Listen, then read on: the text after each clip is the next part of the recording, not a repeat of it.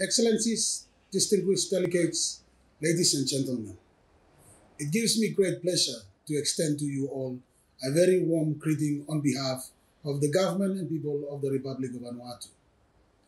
At the outset, I would like to congratulate Dr. Q Dong Q in his new role as the new FAO Director General.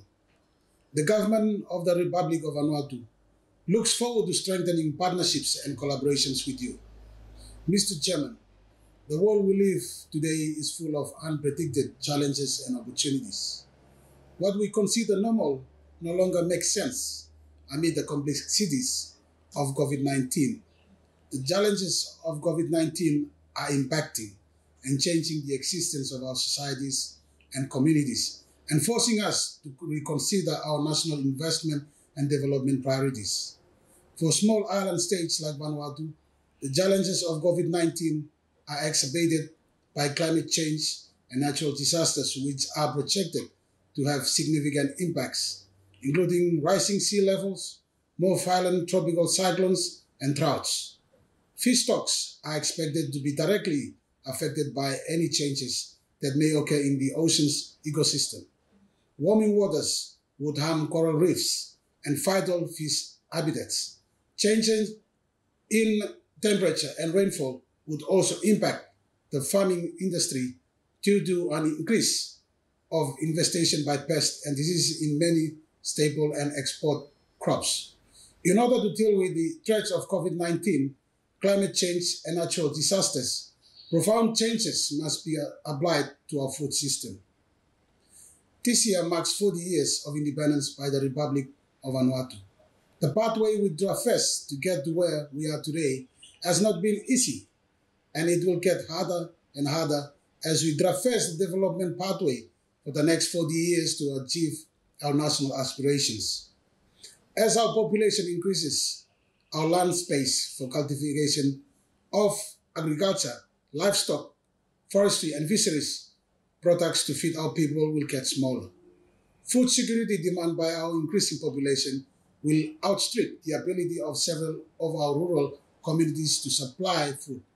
The negative effect being the unfortunate shift towards dependency on imported processed food that are energy dense and nutritionally poor.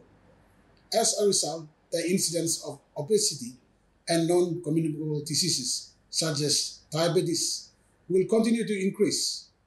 Moreover, increasing reliance on imported foods will make us particularly vulnerable to variation in supply and cost. Therefore, our endeavor to set up development frameworks conducive to building a stable, sustainable, and prosperous nation will slowly drift away into oblivion. The need to strengthen our food systems to maintain our food supply is imminent for the sustainability of our societies.